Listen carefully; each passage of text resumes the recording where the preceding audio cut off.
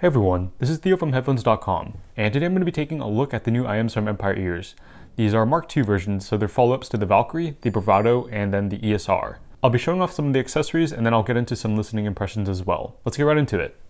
So over here you have the box that all the Empire Ears IMs come in. It's a very tastefully done box, and I really think they've knocked it out of the park with the presentation here. So if we unfold the flap, you can see that there is some documentation inside. And then your IMs are inside here as well, but I've removed them already, so you're not going to see them there. And then you can see that the bottom slides out like a tray. And over here would be the case, which I've also removed. And then over here you have your final E ear tips. Generally, I don't talk about ear tips, but fun little fact, the final E ear tips, what they will generally do is they pull down the treble in the upper mid-range, and then at the same time, they're going to make the bass sound a little bit tighter in the transients generally. Or at least that's been my experience thus far. Something that I really like about the Empire Ears IMs is this Pandora case. It is machined out of aluminum and it is a hockey puck style case where this will sort of unseal. This thing is just super duper beefy. Like you could probably run it over with a car and I think it would be fine. Something that I really want to highlight though is this inside coating made out of rubber. If you take a look at a lot of other hockey puck style cases, you will generally see that they are coated with felt or some other fabric. And realistically, that's just not a very good design choice because if you're not cleaning your IMs every time you put them in, it's going to get really gunky. So this is just a very thoughtful decision on Empire Ears' end. Okay, so moving on to the IMs themselves, over here you have the Bravado Mark II, and honestly this is probably the least visually appealing of these IMs to me. Obviously aesthetics are 100% subjective, but I do find that this look is a little bit tacky, and I probably would not find myself wearing these outside personally.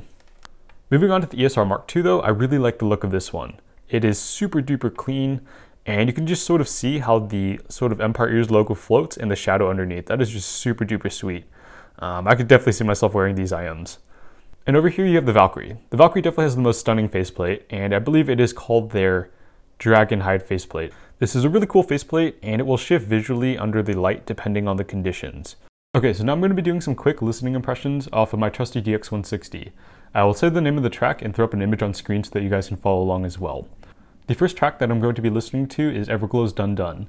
This is pretty much my go-to track for testing bass slam nowadays, and it's just a very intensive track that I really enjoy listening to, especially on bass-heavy stuff. So let's do this with the Valkyrie first. Okay, and here you can see how they fit in my ears. I think it fits pretty well, maybe not as tightly as the original Valkyrie, but just in general, pretty easy to get into my ears. And let's move on to this track here.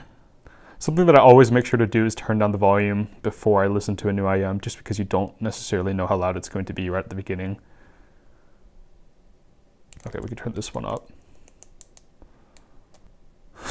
Jeez. Okay, wow. Yeah, this thing slams hard. Yeah, so this thing is a massively V-shaped IM. It has tons and tons of bass, lots of crazy sub bass, and quite a bit of mid bass too. It's definitely not the cleanest, but on the slap factor scale, I think this is like a solid 7 or 8 out of 10. It's really high up there for slap. Holy cow. Okay, let's try out the Bravado next. That's a fun ride. And I'll use the same track for the Bravado as well so that we're maintaining consistency between these IMs when testing.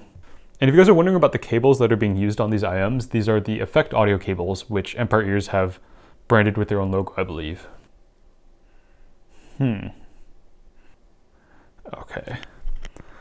Okay, so I think the Bravado, it has more bass than the Valkyrie Mark II, just a tad bit more, but at the same time, it does feel a little bit more uncontrolled. I don't know if it has that same sort of tasteful tactility to it that I just heard on the Valkyrie. The mid-range of the Bravado as well, it doesn't seem to have that sort of tasteful upper mid-range tilt to it that the Valkyrie had, so it does sound quite a bit darker to my ears in this test track at least. Slap factor, maybe a solid 5 or 6. It's not bad, but at the same time I don't think it's giving me that same sort of special sauce that the Valkyrie just did. Okay, on to the ESR Mark II, and yep, same shell I think. Or is it the same shell? You know what, I think this is actually a slightly thinner shell than the Bravado Mark II and the Valkyrie, so that's interesting. Yeah, it does seem like the ESR Mark II contours to the side of my ear a little bit better. Not that the Bravado or the Valkyrie were bad by any means in that respect. So if I recall correctly, this one is using a balanced armature for the bass, or balanced armatures, plural, for the bass. and that would make sense given that this one doesn't seem to have as much slam. It has a little bit more of that farty quality that balanced armatures tend to have, but at the same time, I don't think that this has been poorly done necessarily. It's a tasteful bass boost, and it is a whole lot more balanced than the Bravado or the Valkyrie in this respect. Alright, so the next test track that I'm going to be using is Joe Nichols' Sunny in 75. So yeah, this is actually one of my favorite country tracks. I actually listen to quite a bit of country music despite my otherwise pretty weeby music library. This is a male vocal-centric track, and Joe Nichols himself has a more, I don't want to say gruff, but he tends to have a thicker vocal timbre, which will sort of put, I believe, the Valkyrie to the test in particular, considering it has more of a V-shaped tuning from what I can tell. So yeah, let's get right to it. Nope, that's the ESR Mark II. Where is the Valkyrie? Something that you might notice about all of the Empire Ears IMs, at least the ones that use a dynamic driver, is that they have a sort of crinkling sound when you put them in. This is called driver flex, and it's a harmless crinkling of the driver. It doesn't do anything negative, although it can be a little bit disconcerting to hear, I guess.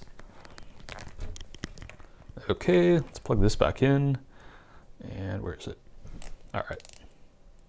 Hitting play now. Okay, yeah, I do think the bass is a little bit overbearing on those opening drum notes in the backdrop.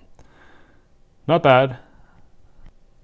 Okay, so the clarity here is good, but the vocals themselves, they sound a little bit thinner and maybe more recessed in terms of presentation.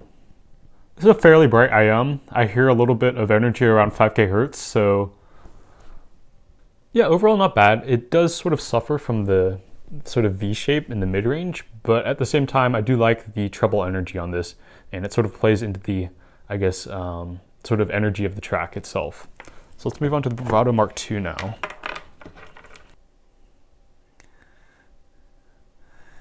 Yeah, I don't know if I'm a fan of this.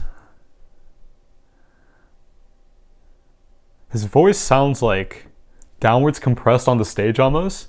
A little bit too thick in this aspect, I think, almost. It sounds like the treble and the energy that the Valkyrie had is just nowhere to be found in the Bravado when I'm here listening right now. I'm going to be completely honest with you guys, this probably is not going to see a full review just because I can already tell that I don't like it very much. It really just sounds like bass and not much else. Like on this track just now, his voice is just so thick and there's no treble at all to sort of offset the gargantuan amounts of bass on this IM. And that's kind of a bummer, but at the same time, maybe it should have been sort of expected given that it's their sort of entry-level model. Although I would have liked to have seen better for $800. But yeah, let's give the ESR Mark II a shot now. Okay, yeah, so the balance here is a lot more desirable.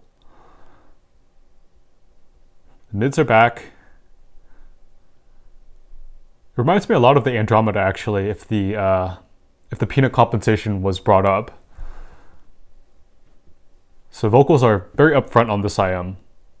So there does appear to be a sort of lack of air in general to this, but at the same time, I think the tonal balance here is probably the most balanced out of the three of these IMs. Yeah, this is good. I think it flies really well with this. This would probably be the most balanced Empire Ears IM that I've heard actually outside of the Odin, which they recently released. But yeah, I think that's going to do it for these first impressions. Thank you guys so much for watching. If you guys want a little Twitter review summary of the impressions, I guess, I would say the Valkyrie's a yay, the Bravado Mark II is a nay, and the ESR Mark II is a yay as well.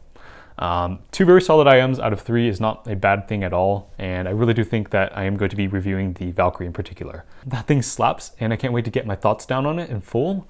But yeah, I think that's going to do it for this video, and I'll see you guys in the full review.